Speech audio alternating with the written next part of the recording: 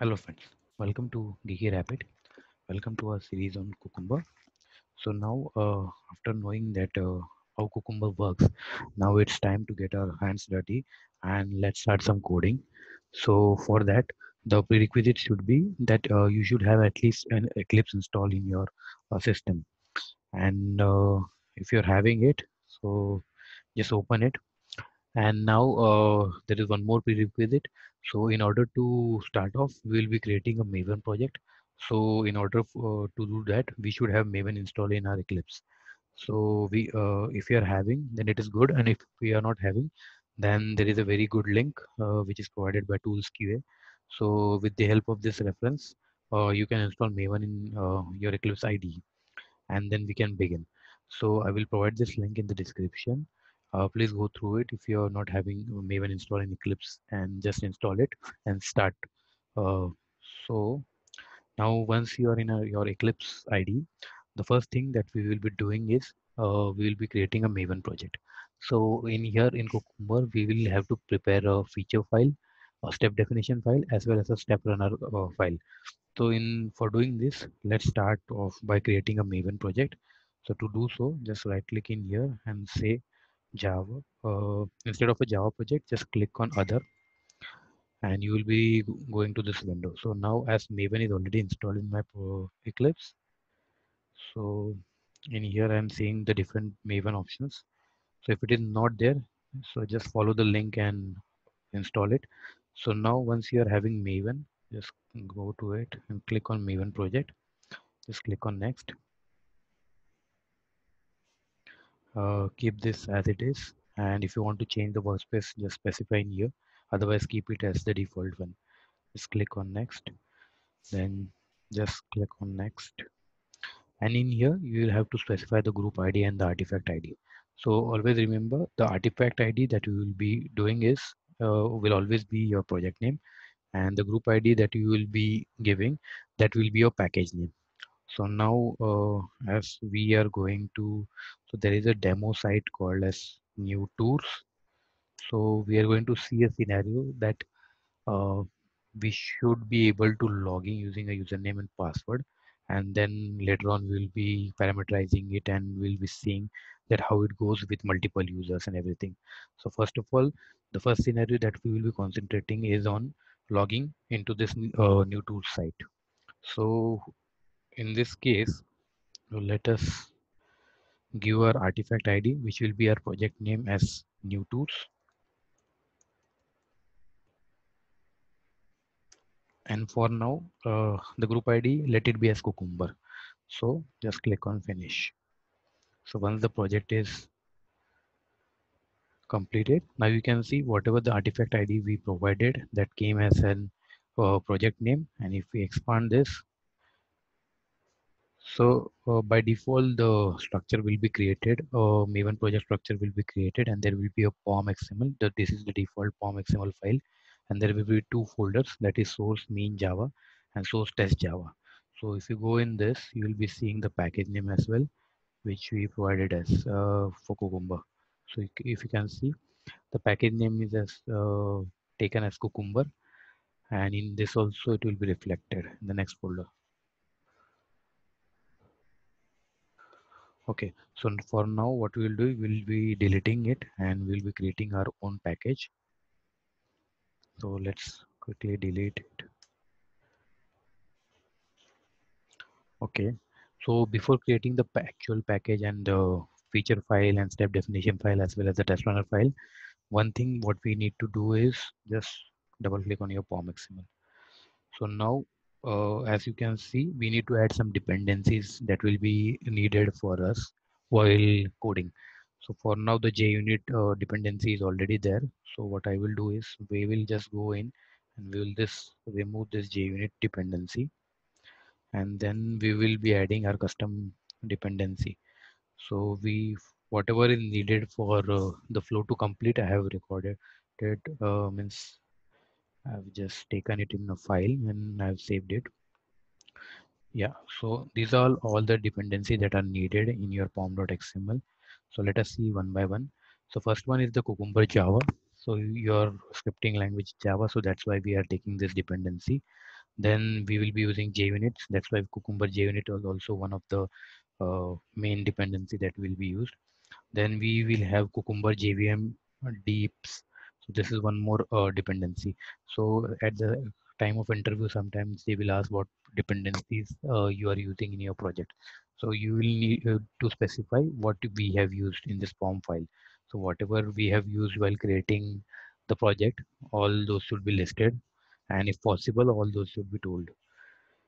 Then we will need something for reporting. So that's why Cucumber reporting dependency also we will add. Then as we are using Gherkin language, so the dependency for it is also added. And now if you can see, as we are using JUnit, the earlier one which we removed, we can keep it as it is, or we can again add with new version or anything. So if the version changes, just change the version in here and add for any type of dependency.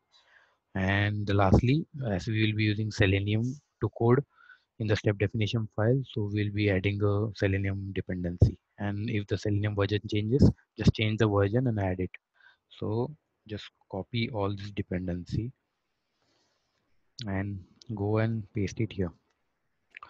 So once you have added this dependencies, so this is a one-time activities, and Eclipse will already will fetch all the jar files that are needed for the project automatically from the Maven site. Sorry, yeah, from the Maven site. So let me save this file,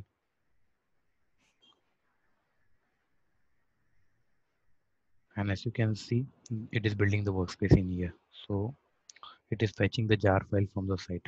And now if you can see, and if you go in here, so if we expand all the jar file that we used to add in by right clicking on properties and going to add external jars, all those are automatically fetched.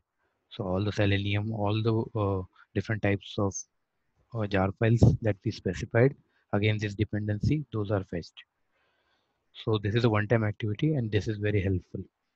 So maintaining your POM file is very important, and that should be taken care by the coder.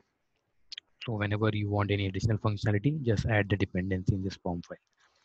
So for now, I will be closing this. Just save the changes you have made. And now it's time for us to start coding. So the first thing that we will be doing in this video is, so what we will do is we will create a feature file, and in the next subsequent videos we can go over the step definition as well as the test runner file. So for that, let's create some packages in here. So right click, new package. So the first package would be for feature. So let's name it as features and just click on finish. So this is a package added in here. Similarly, just add in a new package. So something for step definition. So whatever step definition file will be coming under this package. So just click on here. The third one is for runner class. So let's call it as runner.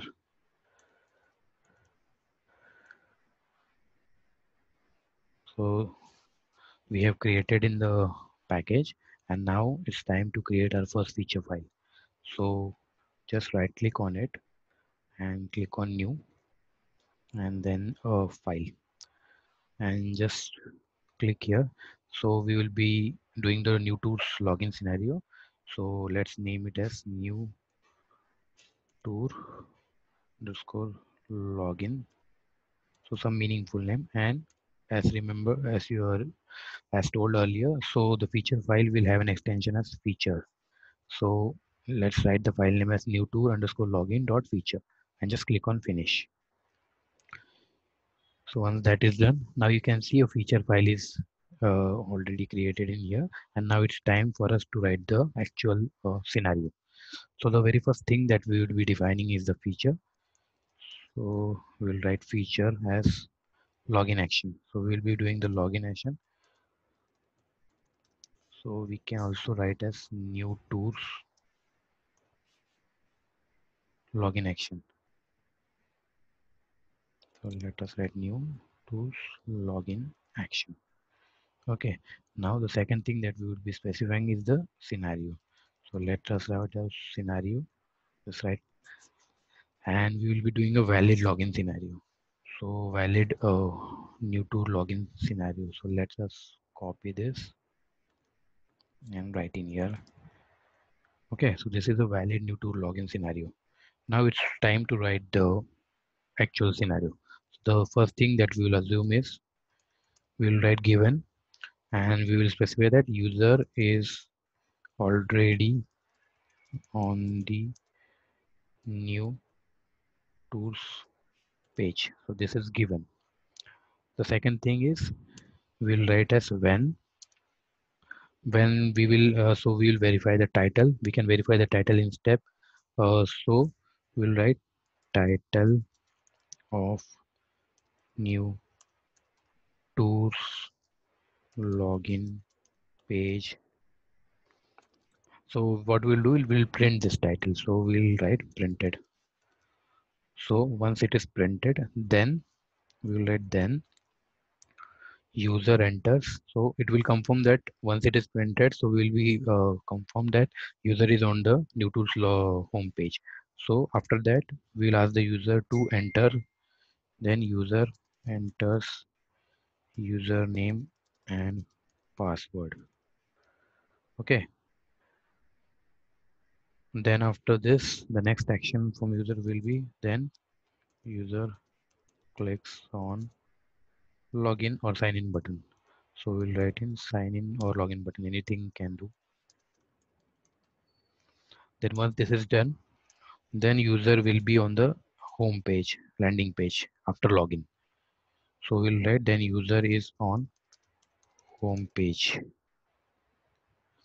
Okay, so once he's on home page, our login is successful, and what we'll do after that is that we will log out. Then after he's on the home page, so our scenario is done. So we will log out. So user logs out, and lastly we'll close the browser.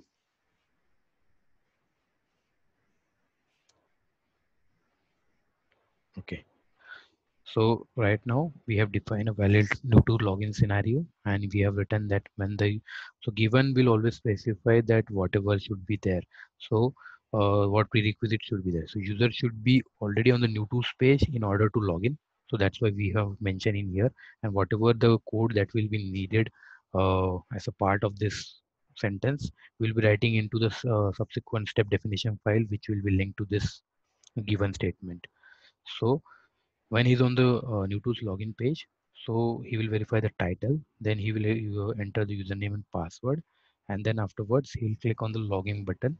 So once that is done, if successful login is done, he will be on the home page, and from there user can log out, and after that the browser closes.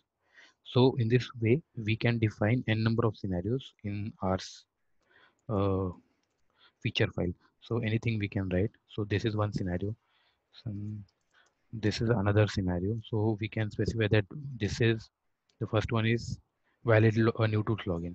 So then we can specify as invalid new tool login with incorrect username.